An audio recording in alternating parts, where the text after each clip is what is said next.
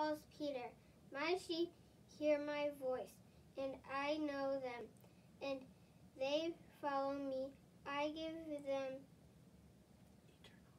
eternal life, and they will never perish, and no one will snatch them out of my hand. John 10, verse 27 through 28. One morning, a crowd of people followed Jesus to the Sea of Galilee. They were hungry for truth and hope. They wanted to hear Jesus teach. Peter, a fisherman, was cleaning his nets. He was tired. He had worked all night and caught nothing.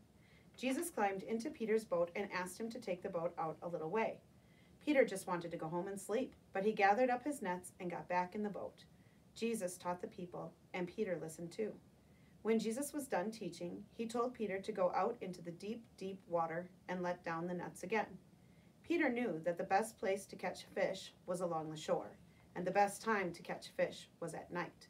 It didn't make sense to do what Jesus said.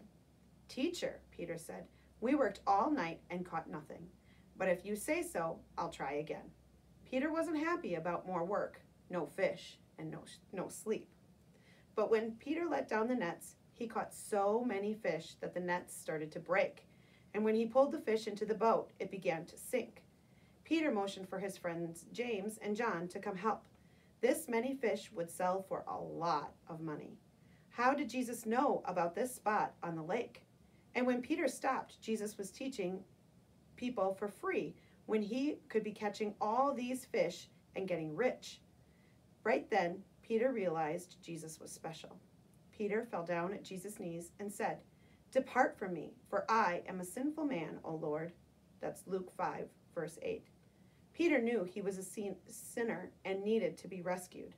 Before, Peter had caught fish, and the fish had died. Now, Peter would catch people, and the people would get new life. Peter, James, and John decided to follow Jesus. How was Jesus different from anyone else Peter had met? Let's pray.